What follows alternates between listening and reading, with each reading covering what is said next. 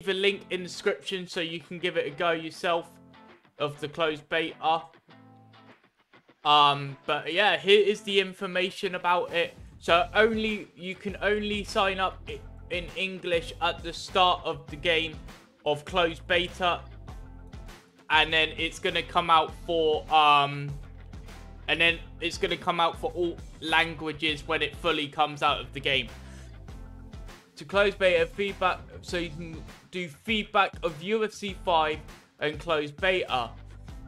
UFC5, So you'll be able to read all this. Multiplayer as well will be coming.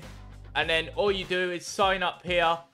So it's only for PS5 and Xbox. It says here, we're not sure though. Does it mean that it'll be for the new gen consoles? I don't know. It could be just for the new gen consoles. It might not be for the old gen consoles, but we're not too sure. Sadly, it hasn't got PC on, so I don't think it's coming to PC, UFC 5, sadly. Here is more information about the game as well. A little bit more down here. Just thought I'd let you know. And then I've got a little bit more information, guys, about UFC 5. They have now updated the blood and cuts. So there's going to be doctor stoppages in the game now. So that's going to be interesting. Doctor stoppages in the gameplay. And all cuts have been changed as well in the game. Interesting.